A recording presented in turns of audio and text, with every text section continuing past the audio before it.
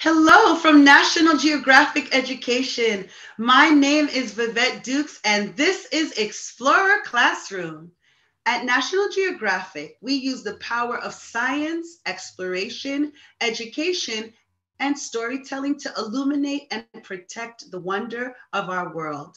Explorer Classroom connects students worldwide with our National Geographic Explorers for short lessons and time for your questions. This school year, each month will be organized around a specific theme. This November, Explorer Classroom will be exploring the importance of learning from the past. Today, our explorer is Lisa Briggs. Lisa is an underwater archaeologist, scuba instructor, and technical diver whose current research examines ancient shipwrecks of the Mediterranean Sea. That is so cool, Lisa. Today, she's going to help us learn more about the cargoes these ships carried and the daring sailors who piled and plied and searched the seas in the past. Wow, I can't wait to learn all about them. But before we go into today's lesson, I'd like to welcome our registered viewers who join us from around the globe. Special shout out goes to Anna L. Klein Elementary School, Higgins Middle School, shout out, Lancers International School, hi there, Compstadt School, Berman School, and all our home schools out there. Thank you so much for joining us. We're thrilled to have you all here. And with that, let's get this Explorer Classroom started. It's time to turn it over to Lisa to share all about underwater archaeology. Take it away, Lisa.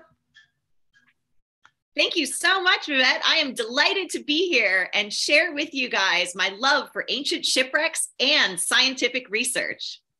Let me show you what I do. So today we're going to be talking about ancient shipwrecks and scientific research that we do on them to help learn lessons from the past.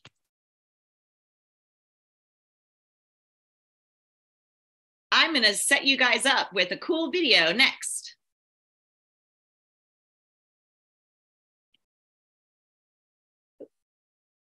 Sorry, just have to advance my slide.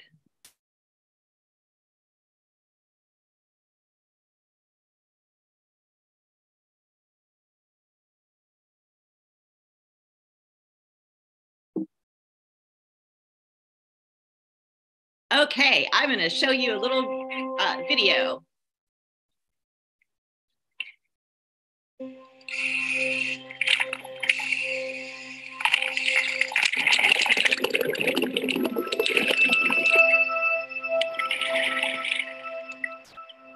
Have you ever played tug of war with an octopus or seen an eel slither out of an ancient amphora? This is the world of underwater archaeology. And today, we are all going to get a glimpse of this world. So take a deep breath and join me as we go diving for DNA in the watery world of ancient shipwrecks. On my first scuba dive, I was terrified. And I looked ridiculous, but it's okay. Everyone looks ridiculous in scuba gear. But I was so fascinated by the underwater world that I became an underwater archaeologist. And now I study ancient shipwrecks and the cargo they carried around the globe.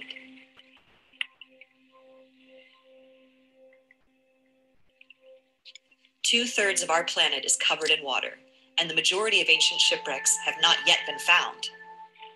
Shipwrecks tell us about trade, exploration, and how people were connected in the ancient world. Shipwrecks are also alive. They create artificial reefs where juvenile fish can safely hide. And this menacing eel can give me dirty looks. My project, Diving for DNA, analyzes the DNA we can extract from cargo items on ancient shipwrecks, including olive stones and grape seeds.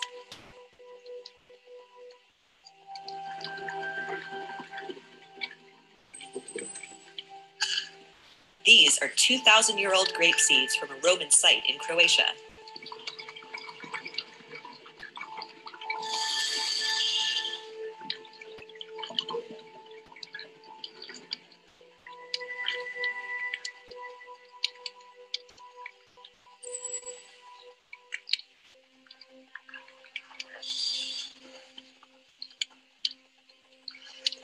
We collect these cargo items and analyze their DNA in our laboratories in Oxford. This way, we can understand how these grape seeds are related to the modern grapes that we eat and use to make wine today. The next time you are eating a juicy olive or munching on a sweet grape, think about how these products represent the culmination of thousands of years of plant domestication. And if they are imported, chances are these products were brought to you on a boat, just as they were thousands of years ago.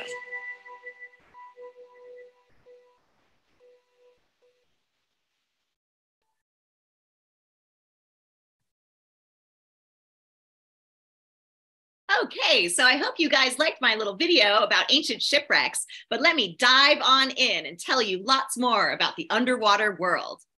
Well, first, let me tell you about boats in the past. Up until the 1800s, all boats you would ever find were made out of wood.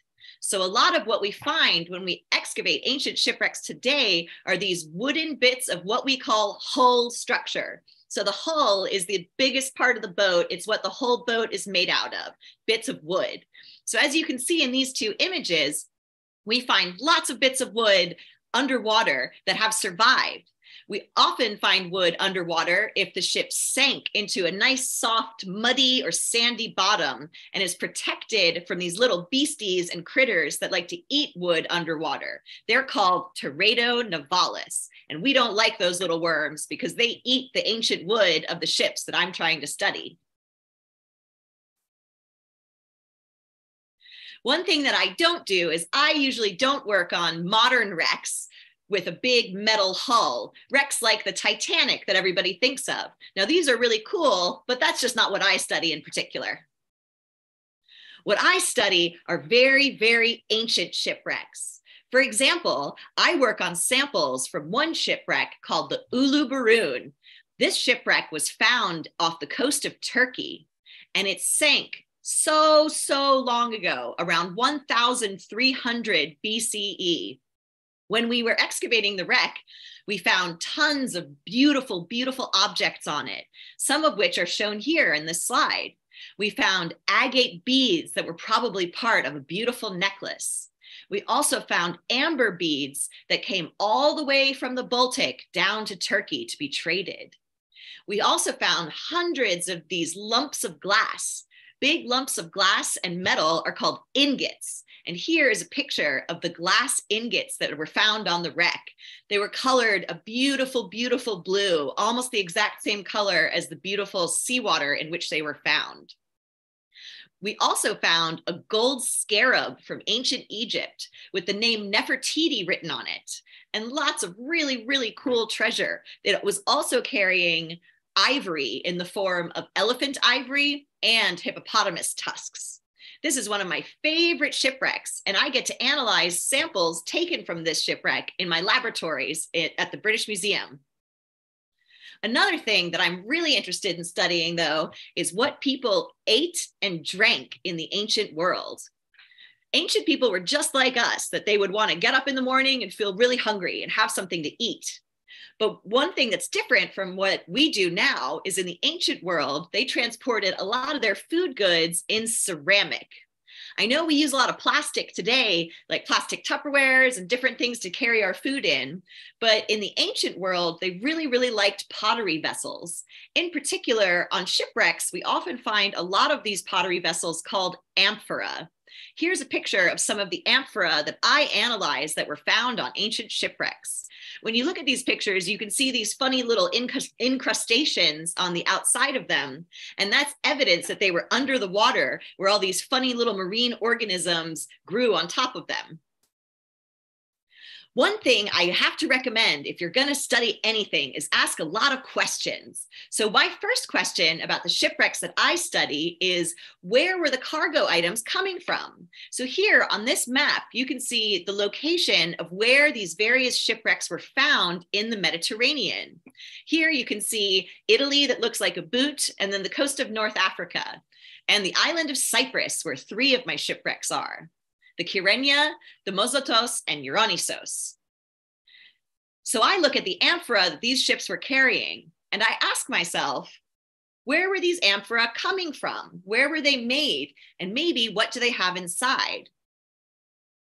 So when I looked further at that, I was able to determine that where the shipwreck sank was a very, very different place from where the amphora were made.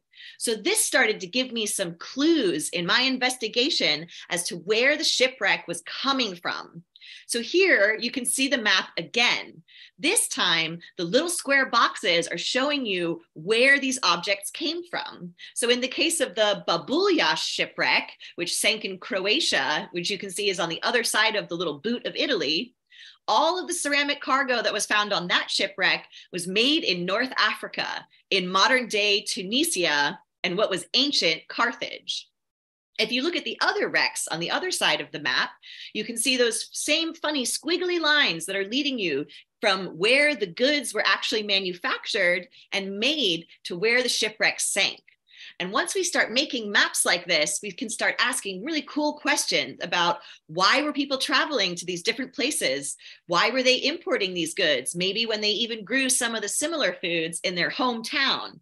Maybe they just really liked the way that olives from that other country tasted, or they wanted to show off and show that they had been importing cool imported luxury goods from the other side of the Mediterranean.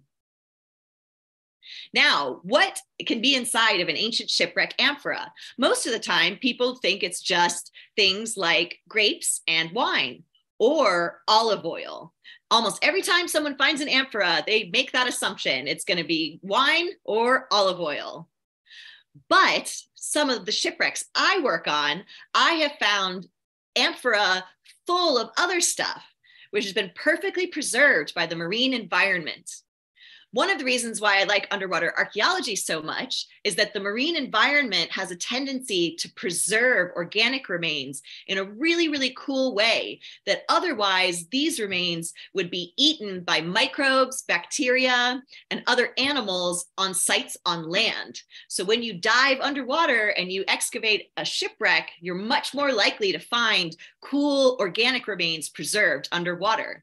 In this case, this is a real amphora from the Mozotos shipwreck that I uncovered, that when I opened it up, I found it had over 2,000 olive stones inside of it, which was really cool. These olive stones are around 2,500 years old. So what else can be inside of amphora found on ancient shipwrecks? It turns out there's lots and lots of stuff. They really like to transport resins in the ancient world, which were used to make incense. The ancient world was probably a pretty smelly place, so incense was really, really popular. Another thing we find inside of shipwreck amphora are other kinds of fruits like figs. We also find some Samian amphora that even had beef bones in them, just like this silly cow here. We also find things like almonds and olives, as I talked about, and pomegranates. So it turns out instead of just grapes and olive oil, there's actually a whole range of food items that could be inside of amphora. And a lot of my research uses molecular analysis to try to find evidence for these things that were there in the past. So one of the techniques that I really, really like to use is called DNA analysis. So you guys have probably studied this in your science classes, but I'll give you a little review. DNA is deoxyribonucleic acid. It's the genetic instructions inside of every cell of your body that tells your body what kind of proteins to make. And basically, it's the building blocks of life. It's formed of what we call 4 nitrogenous bases called adenine, guanine, thymine, and cytosine. And then we abbreviate them as A, G, T, and C. On top of that, there's a sugar phosphate backbone that the adenine, guanine, thymine, and cytosine adhere to. And it's shown in this picture. It's kind of a fun shape, like a double helix, like a little twisty bit of rope. It's rather delicate though. So when things inside that have DNA inside of them, if an organism is picked, say you pick an olive off of an olive tree, or you pick a grape off of a grapevine, the DNA inside of that grape or olive is going to start to gently break down. All living things have DNA inside of them. And when I look inside of amphora, I'm mostly looking for DNA related to plants like grapes or olives or pomegranates. So a lot of times people ask me if I'm looking for people DNA, human DNA inside of these amphora, but that's not really what we're looking for. All creatures, great and small, have DNA inside of their cells. So I'm able to study a wide range of creatures, animals, fruits, and vegetables, all based on their DNA that they leave behind. So in case you guys want to know how to become an underwater archaeologist and an archaeological scientist, I thought I would give you some tips. Number one, you got to study hard in school. Learning about scientific research can be really, really fun and really, really exciting. And I love to encourage people to study hard in school so that you can go on to learn about these scientific principles. Things like chemistry, science, and math are really important to be an archaeological scientist and to be a scuba diver, because then you can understand the world better and it makes you a safer diver. The other good thing to do with archaeology is learn all about history and try to learn as many foreign languages as you can. I can't tell you how often it's really come in handy that when I go to somewhere like Spain or Mexico, I can speak in Spanish with everyone there. It's really, really, really great. And it really fosters collaboration and communication between our teams. So study languages as much as you can. Ask questions about the world around you. Things like, how do we know that? Who first figured that out for the first time? And where did this object come from? These are all cool questions that you can do to start understanding the world around you and pursuing potentially a future as an underwater archaeologist and archaeological scientist. Well, thank you guys so much for your attention today. I'm going to go ahead and turn it back over to Vivette. Thank you so much. Thank you so much for answering all of our questions. There are so many more. I feel like we could be here for hours with the questions and how rapidly they're coming in. Friends, I think you'd all agree this has been such a wonderful experience. Thank you again, Lisa, for taking the time to be with us today. And a big thank you to all the students and teachers watching. Join us next week as we celebrate Geography Awareness Week. Next Thursday, tune in to learn from young explorer Yi-Wen Wang, who will teach us about the importance of both art and science in communicating data and inspiring action using tools like geographic information systems, also known as GIS. So register for these events and more at natgeoed.org/Explorer Classroom. You can request a chance to be featured on screen. Fellow teachers, we've also created a new interactive guide for you to share with your students to take them on a learning journey with each of our special guests. Find the Explorer Mindset in Action Guide and Teacher Edition linked on each event registration page. Have a great day, everyone. And as always, stay curious and keep exploring. Thank you.